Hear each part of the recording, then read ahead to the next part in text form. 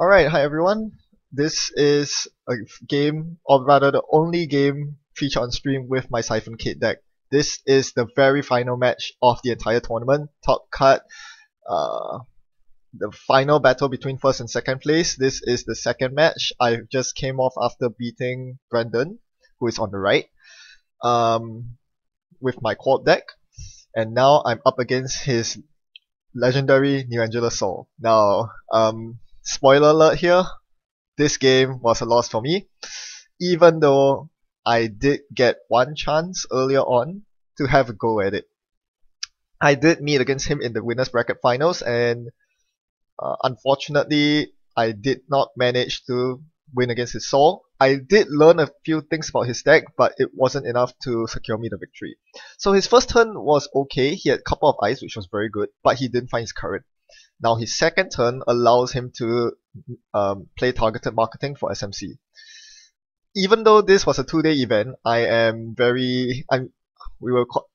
was very tired, so I was playing very stupidly. Here you see me playing an SMC to account Siphon, which is usually okay, but I forgot about the possibility of Newshound, which just completely wrecked my day because it forfeited the Siphon. There was no way I could break it, so I had to pay for the trace and end the run. I could get through any other piece of ice. I could get Sai out for Archangel. Toe move would be a pain, but it would still be breakable. Um, the one piece of ice I didn't want to see was Newshound. And this is why Newshound is so good. You need so much capital just to get the Artman 4 to get through the Newshounds for the rest of the game. You need 2 to install the Artman, assuming you have Kate's discount. You need 4 to pump the Artman, 2 to break Newshound, and another 2 to crack the SMC for it. So it's just really expensive. Notice also that I did play the SMC through the targeted marketing. I figured I was not going to be able to play the game without the SMC, so I caved in immediately and just gave him the 10 credits. Lady comes out, and now I run his remote, trying to trying to contest his scoring remote because I know he does run Astro Scripts and Breaking News, and I don't want either of them to hit me. So, first thing is an Archangel. I knew that if at any point he res a Newshound, I was kinda done for. So at this point, I'm thinking, I can't actually break the Archangel with SMC into Sai. This is a disaster. Already it's a disaster. Because I installed the Lady, I actually need 7 credits to tutor the Cyber Cypher and break the Archangel, but I only had 6 credits.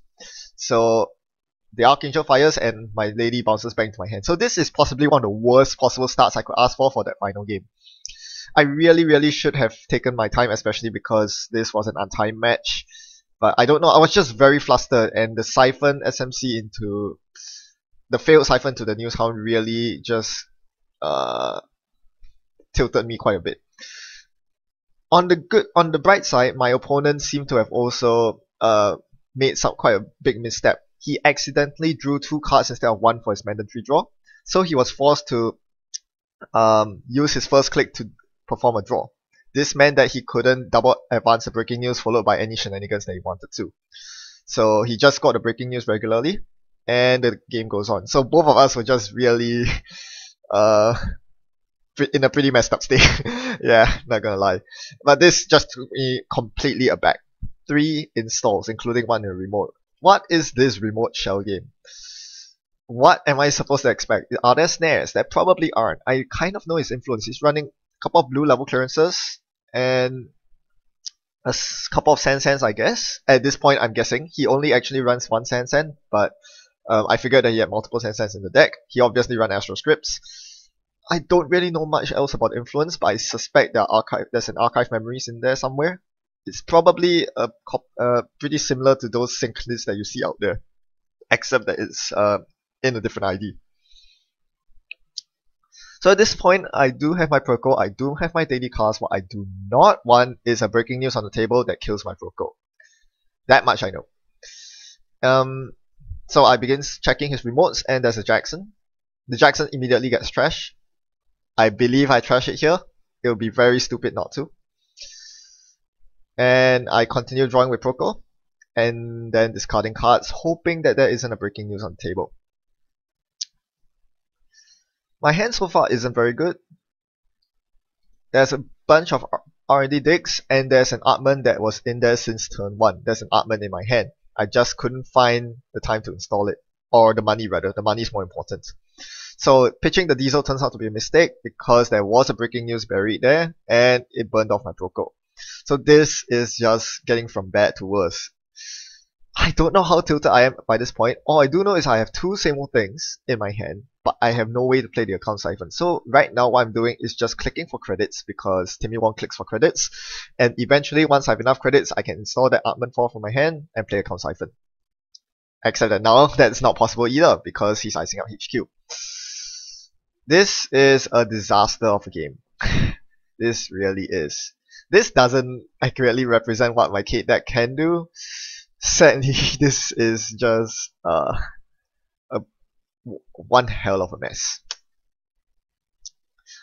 Well, at this point, I'm kind of done. Even though there are no Astro scripts scored on my opponent's side, there's no way I'm getting to any server, and my economy is kind of crippled. I don't have any Proco to take away with, and there isn't Hyperdriver either. The hyperdrivers are necessary to get me up to speed against yellow, and they just haven't been showing up. Even if they do, I do not have an astrolabe to fit that in memory with the SMC, and I definitely need the SMC because the game has progressed to almost a mid-game at this point, and I'm still breakerless. Just an SMC on the board with a couple credits. That is very, very weak. Right now, I'm just calculating the cost of getting to HQ because I feel like Siphon is my only out at this point. But that's not a very good out. So I draw the hyperdriver. And at this point, I realize that if I want to get back into the game, I need to get that hyperdrive on the table. 5 memory is a problem, so I'll look, instead of trashing the SMC here, I'll look to crack it for something useful. Knowing that my only out is probably that account siphon from the same old thing, I'm probably wanting to siege HQ here. So I'm going to crack SMC for something to get me into HQ. It's not going to be a lady because I already have a lady in my hand. So the next most logical thing would be a Sai. It's cheap. Unfortunately, it means that I have to commit one Sai to a server, and you never want to commit it to HQ, especially because there are no res code gates on HQ. In fact, placing the Sai on the remote might be a smarter decision, considering that I know that he probably doesn't run Biotic Labor. He might be. I'm not very sure. But either way, I'm going to crack it for the Cyber Cypher on the HQ, because I don't think I can get into the remote anyway. I'm still deciding here. I really cannot decide. It's a very close call. Sai on the remote is definitely something that you can see as being more useful. But I need to be able to get that Siphon off to snowball. If I can get a Siphon off, he cannot raise any big eyes like Tollwolf on the remote, which helps me a lot anyways. And then I get a Hyperdrive on the table. You bet I'm going to use it next turn. No Proco with the Hyperdriver sadly, but you've got to take what you have. And a 7-click turn is definitely something that I need to bring me back into this game. So now the game progresses, and my opponent has seen quite a lot of ice. No Astros yet. If there was an Astro, you bet he would score 1 by now. But he hasn't found an Astro yet. He has found basically everything else, including another News Hound on R&D. So that's just really, really obnoxious for me. And again, because of this Hyperdriver play, having to crack the SMC for Cyber Cypher, I'm down to very few credits. For those of you wondering, I usually use poker chips here, but Brandon requested that I use normal credits instead because he cannot keep track of poker chips. So poker chips will be used for everything except for normal credits. I'm using my red poker chips here to keep track of the 7-click turn, during which I'm probably just going to draw a bunch. Find a lady.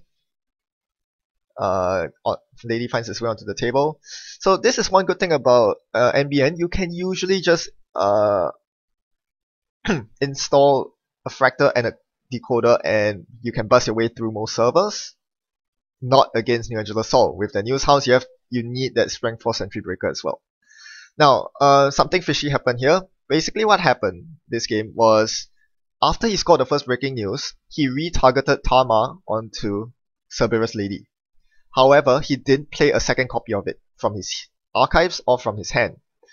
So when he tried to claim his 10 credits from me playing the lady at this point, the judge came over and ruled that because there was no targeted marketing in the bin and there had been no Jackson Howards used, I trashed the first one. It meant that there couldn't have possibly been a retarget of targeted marketing, so he should not have gotten the 10 credits. I believe the second copy of Tama was in his hand, but he failed to play it, so the ruling was made that he couldn't gain his 10 credits, which was really helpful because now he's only on 2 credits instead of 10. So, at this point, usually against most other decks, when your opponent's at 2 credits, this is the prime time to go indexing or Maker's Eye with a Sai or Lady. But you can't do that against Sol because of New Sound. So I'm going to run this suspicious remote that he hasn't res or used. And that's possibly the worst card I could have hit. The Palooza basically means that he's going to mid-seasons me. And the 5 extra credits means that I can no longer run any other servers without worrying about big ice, potentially threatening a big problem.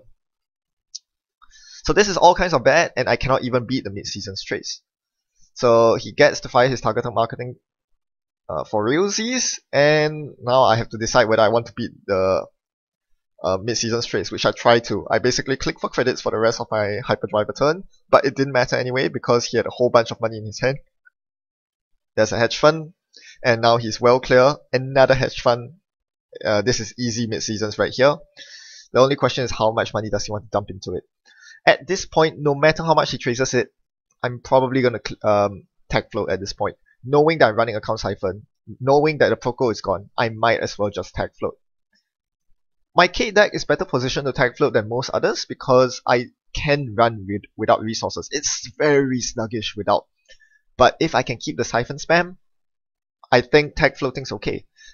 If you think about it, tag floating isn't the worst deal in the world, is it? Sure, I get a whole bunch of tags, and a single psychographics could potentially win him the game. Barring that, however, it's very difficult for him to make use of those tags if he's poor, and Siphon keeps him poor. He cannot rest information overload, he cannot play Scorched Earth, not that I suspect that there's no flatline in his deck, but yeah, basically a lot of the tag threats require the co-op to have money. I know you're screaming at your screens, there's exchange of information, and that is probably the only thing I need to worry about this game. EOI is a problem card and he has 2 agendas scored, but if I can lock down his remote, because he doesn't have an Astro, he won't be able to win off exchange of information. So long as I don't let him score another agenda, EOI does nothing. It slows down my game, but it doesn't do much. So I finally find my Artman at this point, or rather find the money to get the Artman out, and now I pass over my turn. Basically what I did there was click for a bunch of credits and play the Artman, knowing that he mid-season on his last click, he might find the time to close accounts me this turn. If he plays a close accounts, I do not want to have a whole bunch of money on me gone to waste. So I might as well dump them into an Artman 4 before anything else happens. So clearly at this point my opponent does not have a close accounts. Instead, exchanges his breaking news for my Palooza. Again, this is fine, he cannot win off this. I'm completely fine with EOI. Even if I steal a food at a later point and he swaps it, he's not going to win. I just need to make sure he doesn't find his final breaking news. He might be running 3 copies in his deck, and he is. And now siphoning him looks like a very tempting option. I'm just considering all my options at this point. What ice would probably stop me? And the answer is a toll booth, except that he cannot res a toll booth. And Archangel would be bad. Archangel would be the worst because it forces me to pay into the Archangel without getting the siphon off. Because he has 4 credits, he can dump all that money into resing an Archangel. So I don't think siphoning here is the correct play. But what do? If I don't siphon, I have to hit R&D. I still need to try to win the game somehow. So the indexing in my hand or the Maker's Eye in my hand, both are looking like very tasty options. I do not have a decoder on R&D, so that is a very big problem. At this point, I cannot afford to face check an Archangel. Yeah, I cannot afford to face check an Archangel. Because if I fail to beat the Archangel trace, I'm going to have Artman 4 bounce, and that is too much of a tempo hit.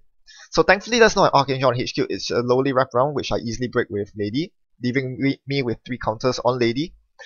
And News Hound, here I'm thinking of whether to break 1 or 2 subroutines. I'm breaking 1 subroutine here, and allowing him to fire the trace. The most important thing here is not to gain money from the siphon, it's to deny my opponent from having any money. with the denial, I can now run R&D with impunity. I still have to worry about resistor, but thankfully, because I've selected my ID to be Kate, I do have that one link, making tracing through resistor that much easier. And I know that he cannot boost a trace because he's on 0 credits. Unfortunately, his R&D is pretty well fortified with double pop-up window. So again, he has very, very, very, very annoying eyes that cost so cheap to res and are so effective. Pop-ups, resistors, wraparounds, news hounds. Ugh. And the worst thing is the Maker's Eye whiffed. I knew I couldn't go for an indexing that turn, not because there was a Jackson on the table, but because I couldn't afford to run through R&D twice. Firstly, of course, I don't have enough clicks, but even if I did, I wouldn't be able to pay into 2 resistors. So an indexing would be pretty bad. That is why I went for the Maker's Eye, and I think it was worth it. Unfortunately, his deck didn't think so. I didn't find a single agenda, and I really, really needed to. So at this point, I don't know if he has agendas in his hand. What I do know is I cannot afford to go into his hand. I believe I have a scavenge in the bin, so I have to be prudent with my lady counter usage, and that means not running HQ frivolously. Item goes in the remote. Do I contest it? Do I? What is it? The worst thing is I can't go for an indexing here. Even though I know that R&D is clear of resistors. The fact that I didn't res a resistor on R&D means that there are none on R&D, which is my biggest fear. 3 credits is the worst, having to pay into 3 resistor, possibly more if he bumps the trace. But what I'm worried about is a Jackson Howard in the remote. That is a distinct possibility. So at this point I'm drawing up, trying to find more solutions, perhaps a sure gamble, but no headway in the form of economy, so I'm just going to click for credits instead and hope that's not an Astro. It isn't. So at this point, I really should have figured that he has no agendas in hand. If he did, he would be scoring 1 right now. Alright, instead he goes for more eyes on the remote and clicks for a couple of credits. So now I have 7 credits, which is a bit more palatable. 7 credits means that I can more safely actually index him this turn. The only problem, again, is that if the remote's a Jackson Howard, the indexing is a waste. So I go for the Maker's Eye. Makes sense, huh? Alright, so it's the News Hound that's the outermost ice that will cost me 4 credits now to get through, actually 3 credits to get through the R&D. The tag trace is irrelevant at this point. I'm floating tags to oblivion. Again, he can't do anything with my now 15 or so tags. And it turns out it is a Jackson Howard in the remote, which he uses. So that was a very good decision by me not to go for the indexing. Because I knew that there was not many possible cards that could be in the remote. Jackson Howard probably was it if it wasn't an Astro. So he reshuffles in most notably another Jackson and an exchange. So I should expect exchanges to be appearing very soon. So at this point, I'm just waiting for him to get enough credits for me to siphon. It's not worth it siphoning at this point because he only is on 3 credits. But I do have the same old siphon ready to go. So that is something I'm looking to do if he ever plays a hedge fund on Sweeps Week. I finally find an agenda and it's not what I wanted to see. So basically, in our previous match, where I play against his Saul, I did not see any Glower Foods in his deck. The game somehow ended with only Astros and Paloozas and Breaking Newses in the score area. So I didn't actually think he was running full-on exchange food. But now that I know that, the game drastically changes. He inserts something new into a remote, and at this point it's quite hard to say if that's an agenda or not. If it were an agenda, surely he would have tried to score it last turn. And so I don't think it is. In my mind, it's a Sansan City Grid. And he loses 5 credits. I have to think it's a Sansan City Grid here because I did see it last game. And I was quite sure that he would place it in the remote, not to score agendas, but to duck the siphons. He wasn't able to duck the siphon that time because he was on exactly 5 credits, not 1 more. So I just said, okay, so that's probably a Sansan, but I still need to check it anyway. I really cannot afford it to be an Astro script. I know that I did perform a Maker's Eye, so he wouldn't have top decked any agendas, but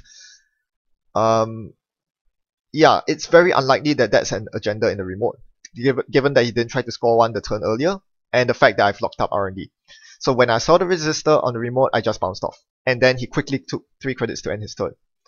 So that was a bit flag in my opinion. I really should have figured out that judging based on his actions that he had a very clear line to victory, a very clear plan of what he was going to do. And the extra eyes on the remote should have telegraphed that as well. He probably would have placed the resistor on HQ if he really wanted to win the game any other way. The fact that he placed it on the remote meant that there was something very important in that he wanted to guard, and I really should have gone for it. I just looked at the remote and said 3 to pay the resistor trace, 5 to pay the Archangel trace. If that really is a sensor at the base of the remote, I'm done for. I'm on very few credits, I can't siege his centrals anymore. So I had to let the remote go, and then I index him, thinking that it's probably not a Jackson. If it is, tough luck, but at least I force it out. So here comes the indexing, and I think it whiffs. I do see one exchange of information, which I immediately bury to the bottom along with a Jackson Howard. So seeing the extra Jackson Howard in the indexing makes me know that it's very unlikely that that's a Jackson Howard in the remote itself. Alright, so that completely whiffed. And this is just going to stay as it is. And at this point I think I'm just going to take more credits. Or draw cards. I'm not sure what I'm drawing for here at this point, but I did draw into a sure gamble, and that is always a welcome sight. So my opponent draws up and swiftly, decisively scores the Astro Script. So that was, if I didn't make enough mistakes this game, this was probably the back-breaking mistake. So one of the best counters to EOI is to simply ensure that your opponent doesn't score 3 agendas. If they don't have 3 agendas in their score area, they cannot swap Cs for food all day. But now that he has found the Astro, not only can he swap for my global food, but he can also score a Bill or another Astro from hand. So at this point, I'm basically forced to check his R&D, check his HQ twice, sweep it to ensure that there are no agendas in there. Because I know that there are no agendas coming off R&D from indexing, I know that he has no agendas. Either that or I missed the agendas in hand and would have lost anyway.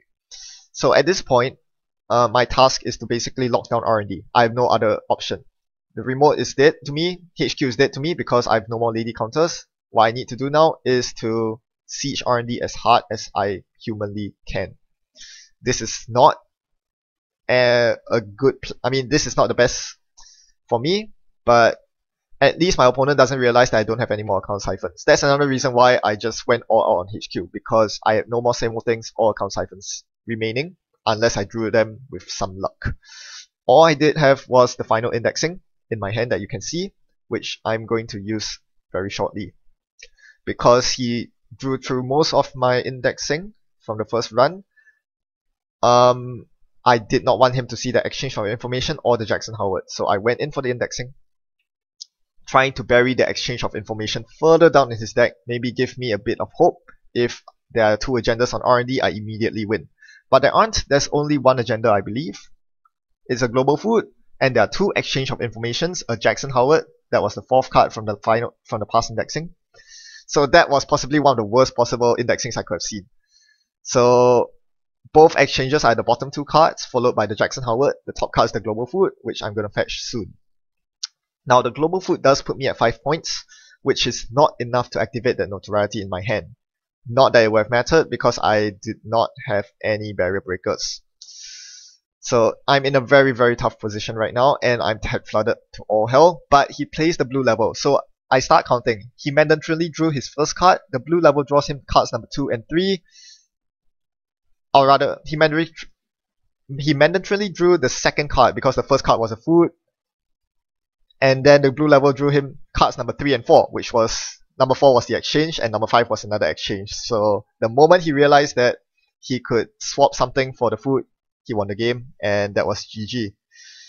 All in all, that was a very terrible game for me. A lot of misplays from turn 1 till the end. But that's the way it is. When facing up against such an unknown deck, I just completely crumbled. If I had known his deck list card for card, I would have played better. But in any case, it was a very, very good match and well played by my opponent. Congrats to Brandon once again for winning this regionals. Was very well deserved with a very unorthodox solo deck. I think that was a beauty. or rather a complete nightmare to run against, but it was a beauty from the side of the board, and I really appreciate that. So that's a demonstration of my Siphon Kate deck. It still has options, even though you're locked out of HQ, even if you're locked out by the remote by resistors, you can still make some things happen. And it was close, but it wasn't enough. Thanks for watching. Happy net running. Goodbye.